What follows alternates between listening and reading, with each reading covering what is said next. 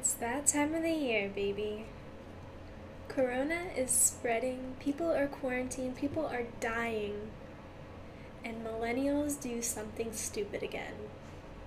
When they could have been saving up for food storage, more toilet paper, seeds, building a bunker, whatever the heck they want to do, they spend $60 on some stupid baby game. Animal Crossing? Really, guys? Come on. You could be studying. You could be learning some new languages. You could be teaching yourself how to play the guitar, and you guys are gonna play some game with some rainbow balloons and bunnies hopping around and stupid villagers who don't even know how to talk to you properly.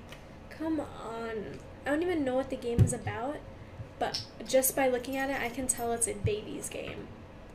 Like, I'd probably play that when I was sucking my thumb watching SpongeBob as a kid. You guys are so stupid. Come on. Get a job. Get a life. Find something better to do.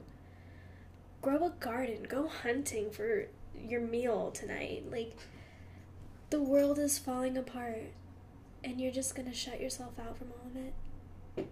Good luck when things finally happen and shops close down and you actually need to fend for yourselves.